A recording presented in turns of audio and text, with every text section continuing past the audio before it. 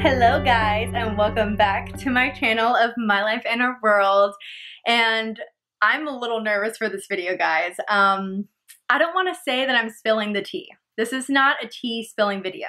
This is a video that is going to be covering 6 things that I think Rollins could do better at, 6 things that I don't necessarily like about Rollins, and this is all based on my experience, okay? So some of these things might be a great thing for you, and some of these things you might agree with me on. I do not want you to think in any sense, though, that this is a bash video, because I'm not over here trying to say you should not go to Rollins.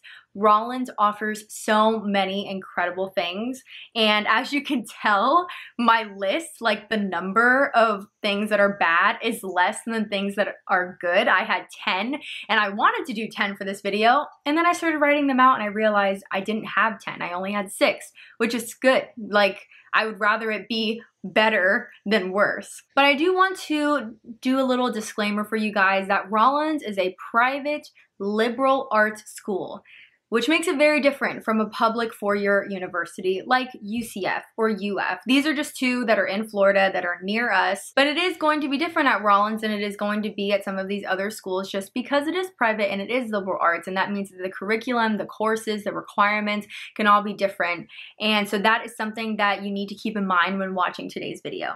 All right, so let's go ahead and jump on into this because I do not want to be talking for 22 minutes like I was in my last video. There's nothing I can do, but I hope you enjoy this one. So I got my little paper right here with my list, so if I'm looking at it, just know that's what I'm doing. So number 1, guys, this is gonna be the most important one, obviously, because I know most of you aren't even gonna watch this whole video and you're gonna click out in probably about 30 seconds or so. But number 1 is that Rollins is expensive. Very expensive. I got some numbers for you just in case you were wondering. So currently, 2019-2020, that school year, which is now, tuition alone cost the number, a whopping $53,716. Okay, aside from that, room and board, if you choose to live on campus and eat there every day, is gonna cost you around 15 grand. So when you combine those 2 numbers, it's a lot. It's a lot. One thing I did want to state is currently the cost of tuition at Harvard, which we all know is an Ivy League school, is $46,000, around that number. So Rollins is more expensive than Harvard, currently. That might change. Who knows? So I'm gonna set my paper down and just kind of talk about this price point. For me, it is very difficult to wrap my head around why Rollins is so expensive. Like, in my head, I cannot justify that number in any sense.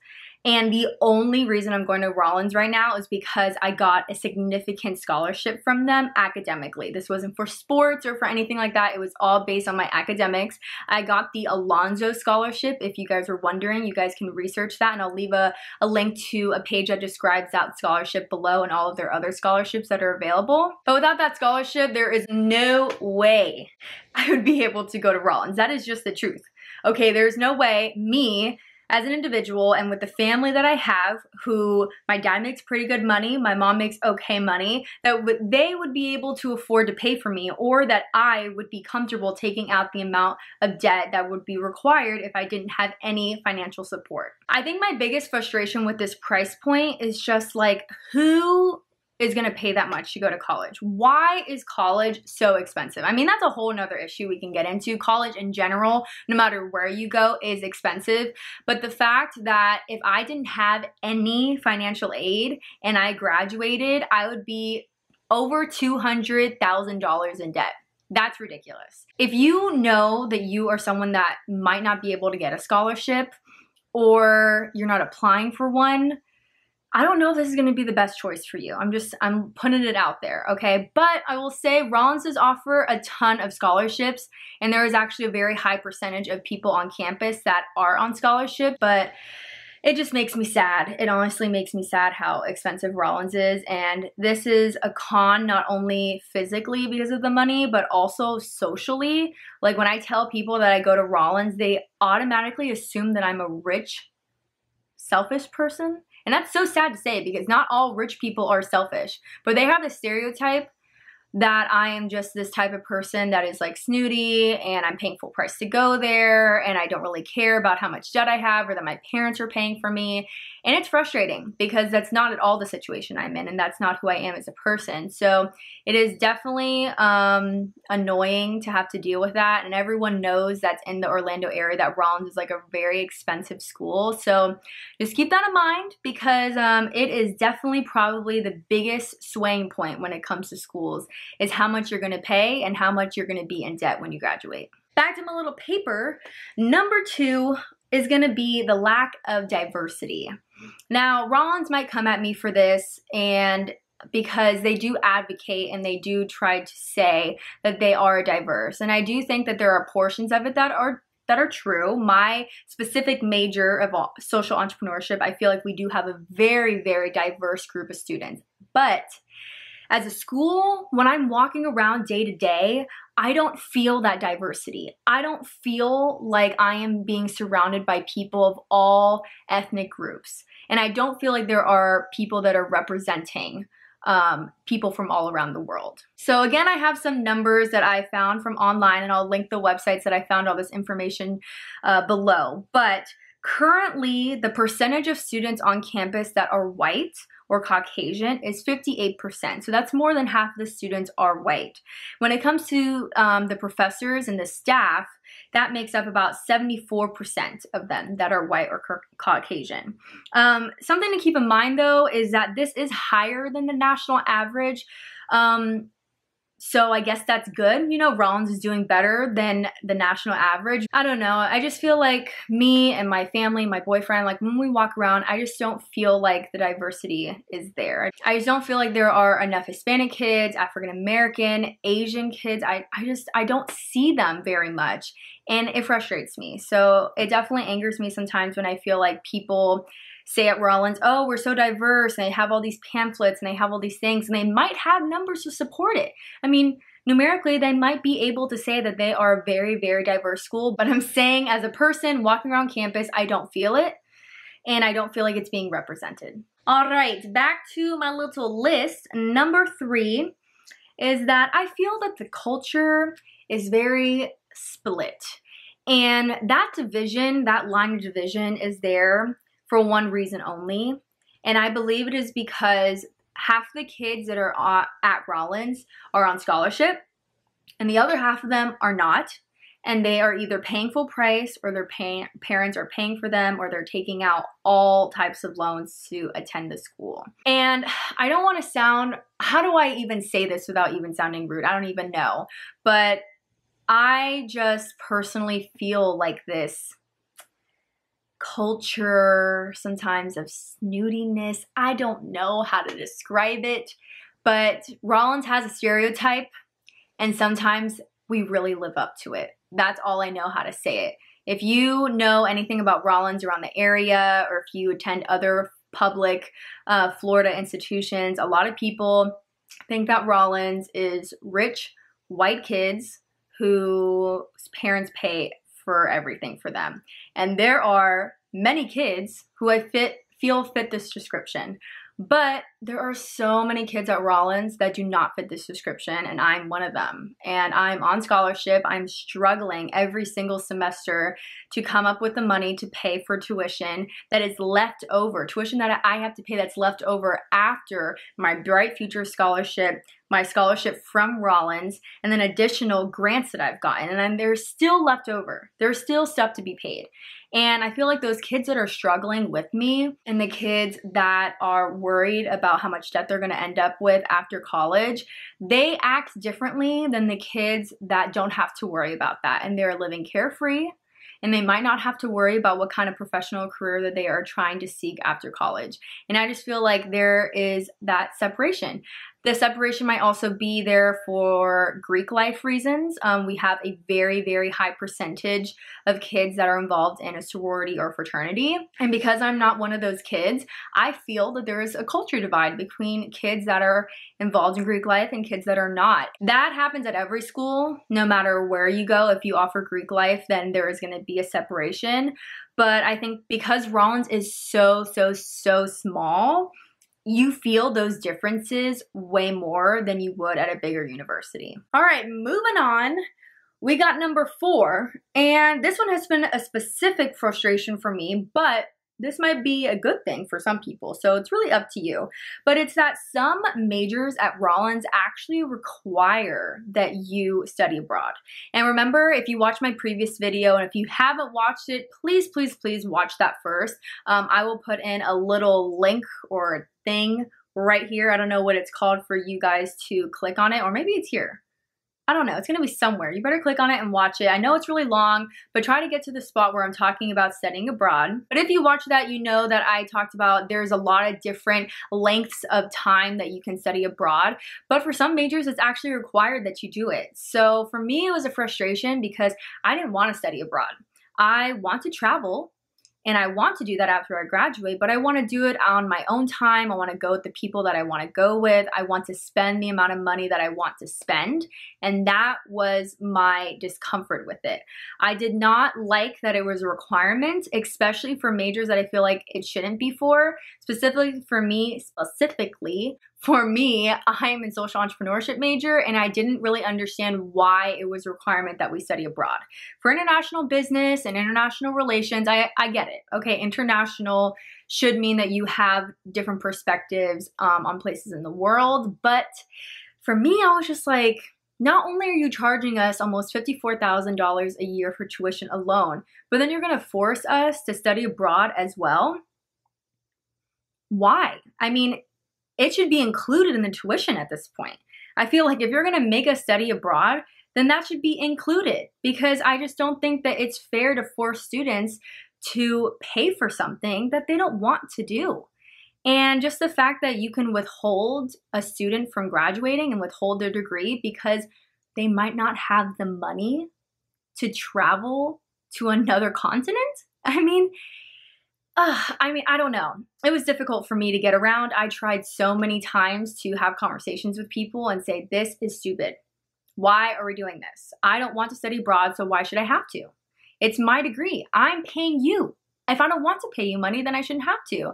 But it's there. So, I mean, as you know, if you watch my other video, again, I'll say that I did find a little loophole. And that loophole for me, and I'm going to tell you guys it just in case this is an option for you, is to find out if you can be the student site leader. Again, this is kind of like you're the RA, and if you become the student site leader, which you have to be picked to do so, if you get it, then that means that you do not have to pay for the cost of the trip. Now, of course, you have to look for some exceptions. Depending on the cost of the trip, the cost on the website or on the program could mean it pays for everything but the ticket to get there, like the airplane ticket. Some of them include it, and you have to pay for all your own food. So you just have to look into it. But for me, it meant I didn't have to pay for the food, the program, the cost of going where we were going. I just had to pay for my airplane ticket, which was still very expensive, I want to say. Yet, it kind of means I'm being paid to go because I'm working for Rollins. While I'm on this trip in Poland in March, I'm basically gonna be like a temporary staff of Rollins, and I'm acting as a pathway of communication for the other students on the trip and the professor that is leading it. But again, I just wanna say, it frustrates me that it's a requirement for some majors, and I just think that students shouldn't be encouraged to take loans out and get more debt to go on a trip they don't want to go on. So that's my 2 cents, and we'll move on. All right, looking at my paper again, number 5, this is gonna be a tricky one, is the lack of transparency for me. And when I say transparency, I'm not saying transparency on everything. I'm talking about a few specific things, and the first one that comes to mind is the cost. And so that was the first point I mentioned, but I think that this point is here because there are some schools, especially public universities, and they're required by law. If you want to know where every single penny of money that goes through that school is going, you can find out.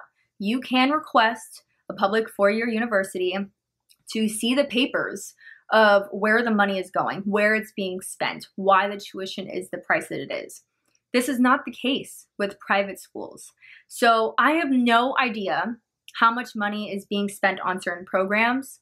I don't know how much money is being spent on the landscaping. This is like an inside joke at Rollins because there are always people out on campus that are cutting the grass, putting in new flowers, trimming everything.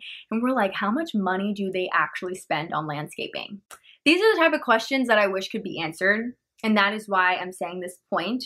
And it's just because I feel like the price could be lowered. I feel like it could be less expensive and it could be more affordable. But the thing is that I don't even know if they're spending the money on good things. And that is what makes me even more mad, is because if we were told every year that the tuition is going up this year because we're adding this new program for kids with disabilities or kids that have accessibility issues, and we're trying to make the buildings more accessible. But they don't tell us that. So as students, we see all these new buildings getting put up and other buildings getting torn down.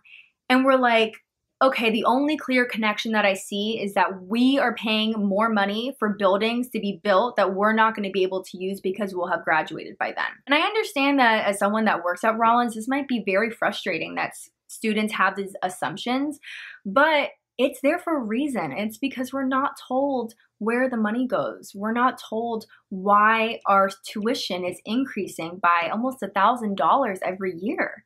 And I just think that if you are someone that's coming in and you know that you're not going to be able to afford this, but you also are frustrated when schools aren't able to tell you why there are increases and why you are paying the amount that you are, then this is definitely something to look into and consider. All right, we are on the last and final reason or con or disadvantage, and that is that there are a lack of majors. And there's really nothing that Rollins can do about this. This is just a fact.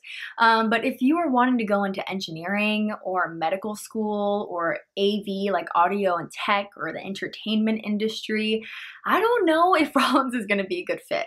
Rollins does have some special programs where they have pre-engineering or pre-med or some other things, pre-law. And you can definitely look into those. I'll leave a link below as well so you can look into those and see if those are options for you. But if you're someone that just wants to do it, like you just want to go to college and do engineering and not do pre-engineering, then this is not for you, okay? My boyfriend, he went in for engineering, and that was one of the reasons he didn't go to Rollins, is because they didn't offer it. I don't know if it would have been the best fit anyways. He really does like going to UCF and the big classrooms and all that, but it's definitely something that you need to look into. So you just need to do your research and see what you think is going to be best for you. If you come in and you still have no idea, talk to your advisor. See if they're able to lead you in the right direction like my advisor did for me. Alrighty, so that is really all that I have for you. 6 reasons, 6 cons, and 6 disadvantages. I don't know what you want to call it, but I am nervous to post this video, as I told you before I started filming.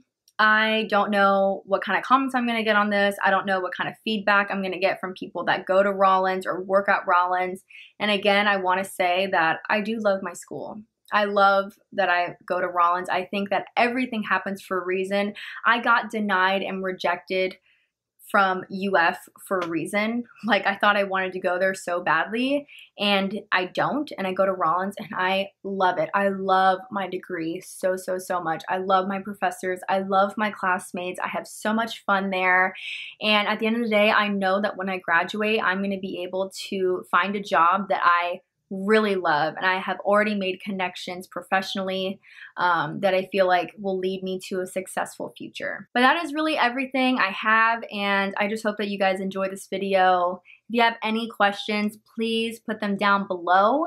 If there's any links that I forgot, let me know as well. But please remember to like this video, give it a thumbs up if you enjoyed it, and also subscribe to my channel if you like me or you like my videos. It really does mean a lot. I'm currently at 211, and I would love to get to 1,000 before the end of 2020. So I love you guys so much, and I will see you guys in my next video.